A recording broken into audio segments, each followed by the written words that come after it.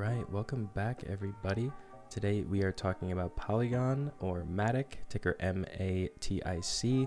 We're going to talk some recent bullish news, some chart analysis and price targets. And before we hop in, just want to let you guys know I have finished a free chart pattern guide for my subscribers. So just drop your email in the form in the description below and I will send that off to you. Now let's get started. So the first piece of bullish news is that Polygon back in February raised $450 million from Sequoia, SoftBank, Tiger, Capital India, amongst others. And this is big because Sequoia invests in big software companies, companies like Zoom, Qualtrics, these big software as a service companies. So to get that validation, that means that this Polygon team is working on something really special. And the other thing that's really, really cool is just how much adoption it gained last year, over 1 billion plus transactions in 2021, and it's set to blow that away this year. But what is cool on top of that is that they're bringing in some big hitters. So first of all, Ryan Watts, who is decently high up in Google, came over to work on Polygon Studios. That is their gaming, metaverse, and NFT arm. So really excited to see what they do in blockchain gaming. To add to that, they also added a COO of Polygon Studios that spent almost 20 years at Electronic Arts. And so he has a lot of experience in direct-to-consumer digital gaming. So excuse me, that's going to be really important for what Polygon is going to do in the future and how they want to be successful moving forward. They also hired a new CISO, Chief Information Security Officer, to kind of shore up their security, and the list goes on and on. I mean, they're hiring people from Facebook, Microsoft, Amazon, these SVPs that have worked at, serious companies that have serious experience scaling products, scaling, very successful products. So really, interesting to see this, another EA person right here, AWS, we'll get into that a little bit, but they're building out a product similar to AWS.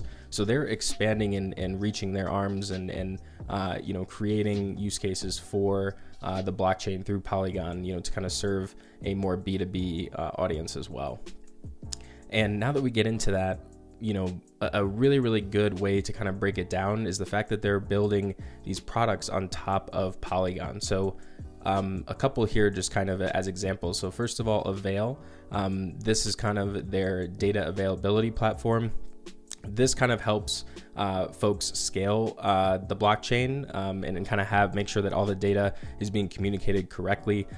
This helps with essentially being a cloud provider similar to AWS in tandem with Polygon Edge, which basically allows people to stand up their own blockchains, scale their own blockchains, and have that implemented rather easily.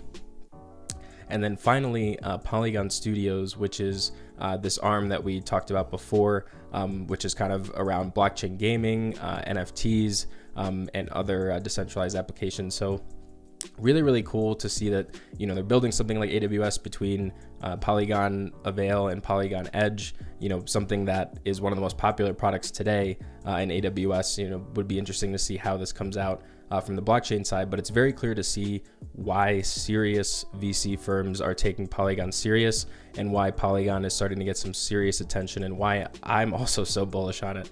So let's hop into the charts really quick. First of all, I want to point out just how well we've kind of come out of this decline. So from our height back here in late December around $3, we saw, at its lowest close to, 55-60% drop.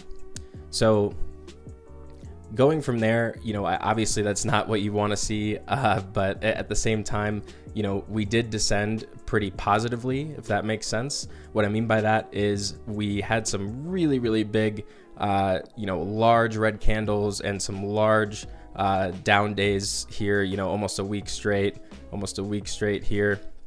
But then as you see, as we progress down that descending trend, those down periods get smaller and for shorter periods of time, right? So you see that kind of descend, it shrinks and shrinks almost like a coil, right? And so that is really, really important in terms of being able to maintain a bullish structure while descending and retracing, right? So I just kind of wanted to point that out. The other really cool thing is that we broke out pretty convincingly out of this falling wedge from this descending, last couple of months. And it's looking like, at least for now, it's looking like we were able to validate this downward trend line, bounce off of that, and actually come back up this way. So very, very bullish last couple of days for Polygon, and very exciting to see what happens next. And so before we get into what could happen in terms of price targets and price predictions, just want to touch on a couple more things. So first of all, we love to see a retracement back from being below this 200-day moving average as well as the 100-day. So that's something really interesting because you don't see this chart, and we talk about this a lot on this channel because I think that it's really a good way to look at how the chart flows and how long we're going to be below these moving averages. But in the chart's history, we're rarely below these averages. We see here, here, here, and then obviously where we're at right now. So only 4 times in total in the chart's history we've been below the 100 or 200-day moving average. So just something to point out, right? It's most likely we're not going to be below that level for long. So that's something that I want folks to keep out for. I think that we might be turning around here, may have found a bottom. So now let's kind of get into one last thing before we hop into price predictions. Love taking a look at the RSI just because, it helps us kind of understand where we're at in terms of buying and selling pressure. So we have some space to work with. You can see we've kind of played in this oversold space. You're not oversold, but playing between 50 and 30 as opposed to playing between 50 and 70. That's better than playing up here for a long period of time, because obviously you can see what happens when we do that, which also correlates with the downward movement in the chart.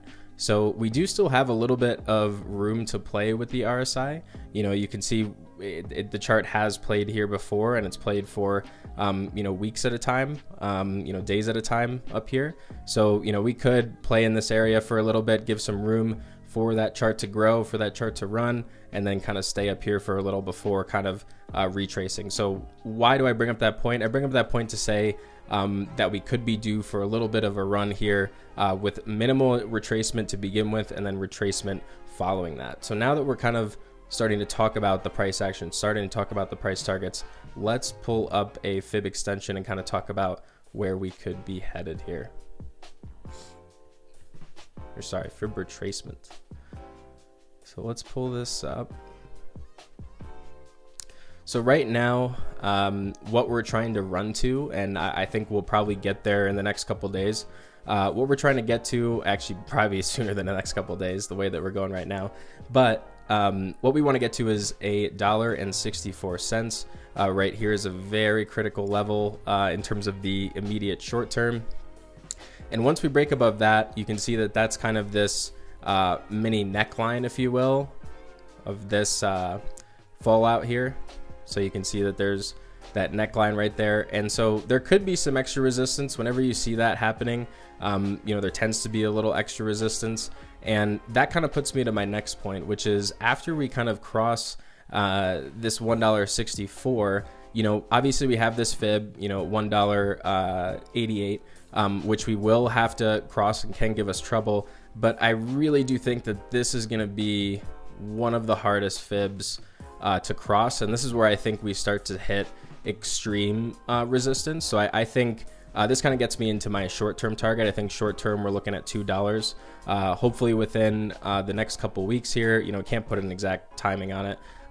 But short-term target we're looking at $2. And why that is because I think that we have found a bottom here, the way that we are turning around, the way that we've kind of validated this downward trend, and now we're kind of starting to come up, and our biggest test is going to be $1.64. But this is going to be a huge test because this is again another one of these big necklines to cross. So it's going to be interesting to see how we do that. You know, we've been seeing resistance there, you know, previously. So it's going to be interesting to see the outcome there. And then obviously, you know, I think when we look at what could be happening in the long term, I think we can take some inspiration from previous fractals here to see what we could be looking at. So if we assume that this was our bottom and we lay that over here to where that bottom is, let me say that's the bottom, this would put us at, you know, something around $3.30 by August. Obviously that's not, you know, you can't really count on anything to happen obviously in crypto. You know, based on this trend, based on what we're looking at here, you know, maybe we could go even higher than that. So it's going to be interesting to see what happens with MATIC. We have a lot of bullish fundamental news coming out. You know, and on-chain data is looking really good. More developers, more dApps, over 7,000 now. So it's growing like crazy. But, you know, I do think that in terms of the short term, we've definitely found a bottom here. You can also see the long-term bullish structure here of the chart looking really good all the way back from September. We have that beautiful structure, and then also all the way back from this time, you know, you can even see that we're staying along this pretty good. So, you know, we could still test, you know, this trend line again. You know, we could come back down here and test a trend line like this. You know, that's totally, you know, in play. And of course we have this fib, remember, at 1.64, so about right here. So, you know, it's definitely possible that we come back after a little bit of a run here, retest this trend line, and then go up for that fib. But we also could break right through it and then head for those next two fibs up there. But it's definitely going to be interesting to see where we go. You know, this is a project that I would definitely keep your eyes out on. I think short term, just to recap, short term, we're looking for a $2 price target. And then more long term, we're looking for $3.30. So right here, immediate short term, $1.64, and then our $2.08 fib right here. That'll be kind of our major resistance in the immediate short term. So thank you guys so much for watching. Really appreciate the support. Like if you got some value out of it, and make sure to drop your email in the form below to get that free chart pattern guide. Thank you guys so much.